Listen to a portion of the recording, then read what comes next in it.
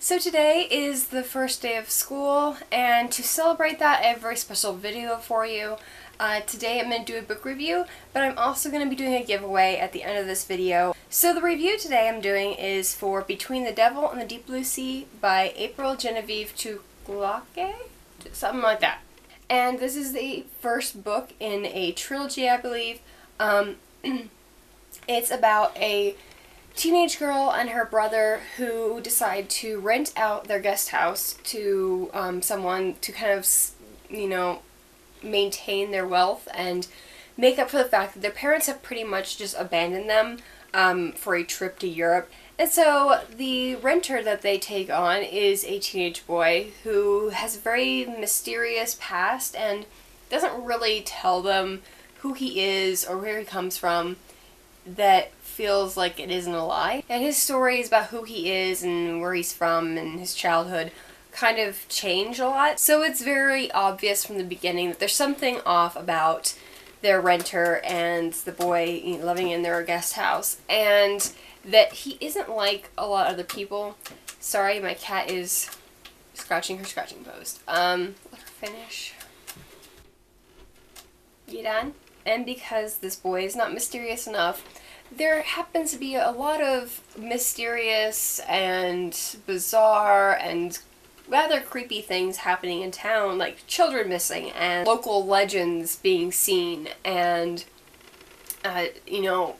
mythical creatures being witnessed and, things that shouldn't be happening and don't usually happen in this quiet little town. And the boy always seems to be a part of it and in the middle of the conspiracy. So it's a really exciting book. It's really creepy and very suspenseful. I was reading this while I was camping, and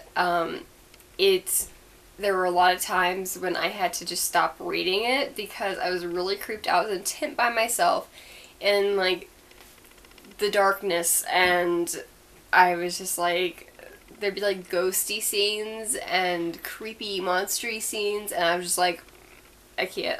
I was getting too freaked out. It's not really a scary book, but it's creepy. So, you can judge from there. I really enjoyed this book. I could not put it down. It's one of the few books I've ever read that I just could not let it go. It took me 2 days to read because I was, and that was with camping and everything I had to do during the day, because I just flew through it.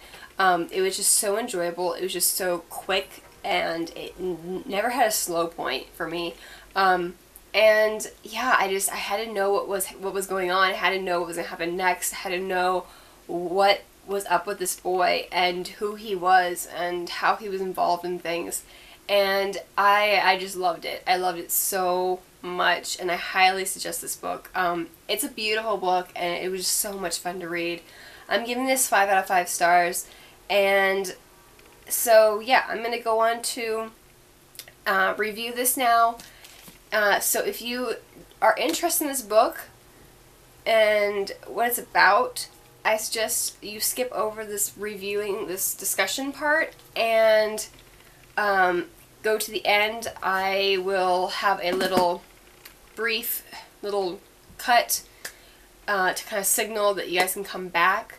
And yeah, so just mute me for now. This will be a quick review, and wait until the end for the giveaway. Alright, so for the discussion, yeah, I loved this book. I loved River so much. I loved Violet so much.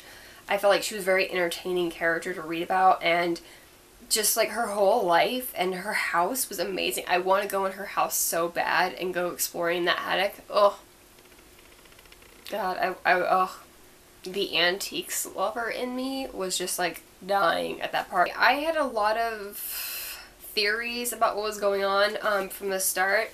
I mean, just with the title, Between the Devil and Deep Blue Sea, I thought that River was the devil. Felt like that was a pretty easy assumption to make, and even the little inside flap, they kind of, they don't say he isn't the devil, and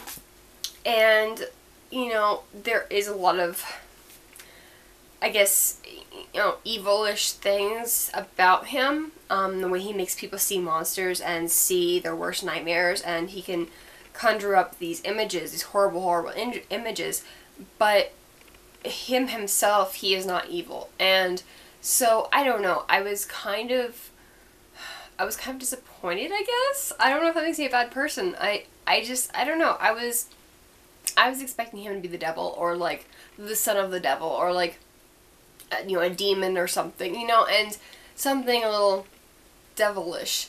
And for him not to be like that he's human, he's not like anything demonic. I was glad, but at the same time I was kind of let down. The brother, on the other hand, the half-brother, whatever he is, the illegitimate son of their fathers, Brody, now, yes, I think he could be the son of the devil, but I don't know, it's weird. I really wanted it to be something like they were related to the devil somehow, and the fact that they're just humans with powers, I was kind of let down. I was kind of like, oh, that's not as cool, But yeah, one of my other theories was that they were immortal, and for most of the book, I thought that was what was going on. I felt like that kind of explained, why he was very like mysterious, and I figured that his standoffishness, is that a word? I don't know if that is a word. Anyway, his standoffishness was because he was immortal, and I was like, he's not a vampire, but he's got to be some kind of like immortal. I kind of had a mild heart attack when Violet comes across those letters that her grandmother had hidden in the crosses, and they're these like confessions of love, and you should be with me, and da da da, and all this stuff, and they're signed off as William is the writer, and I freaked out because I was like, isn't that River's real name, William? And for like several seconds, I was like totally freaked out, because I was like, oh my gosh, he's immortal, and he was in a romantic relationship with her grandmother, and that is so creepy that he's like with her now.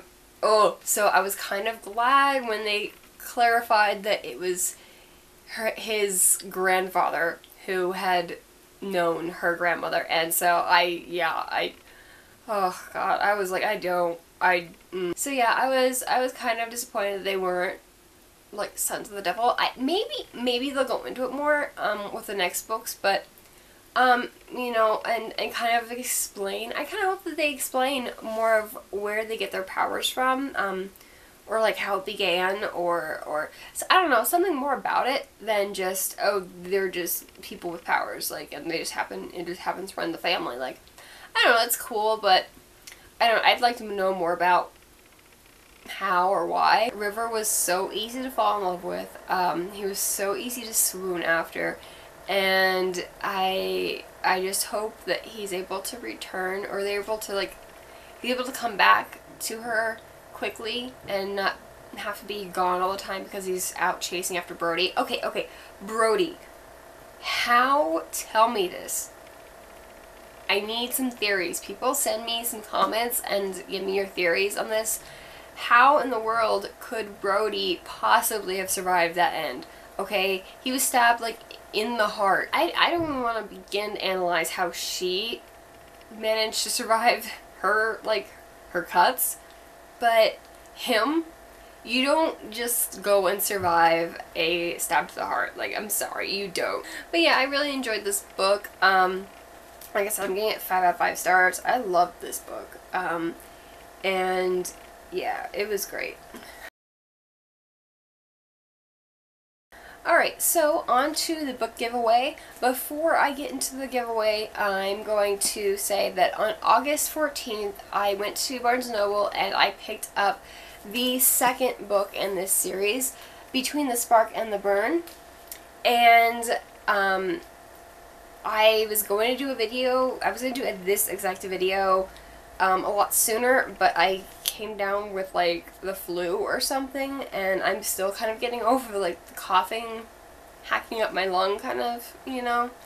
And so I've been kind of putting off doing this video for a while now, and so I've been kind of like MIA for the past week. If you've read the first book and you were looking for the second one, here it is. It's out.